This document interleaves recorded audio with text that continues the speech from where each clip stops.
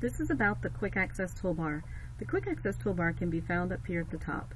What you'll notice is, in this particular area, the Quick Access Toolbar typically has three basic commands: save, undo, redo. The beauty of this is that you do have the option to add on additional commands.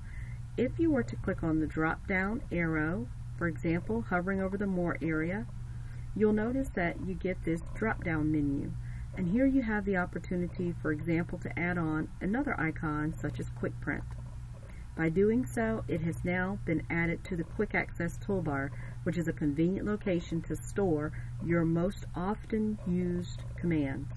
Another way to add commands to the Quick Access Toolbar is to go to a specific tab.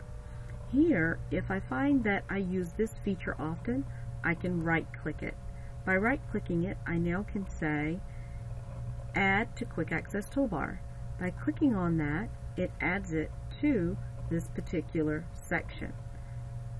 If you want to get rid of items from the Quick Access Toolbar, what you can do is right-click on the command and say Remove from Quick Access Toolbar. Now you'll notice that particular command is gone. Again, right-click over the command, select Remove from Quick Access Toolbar, the command disappears.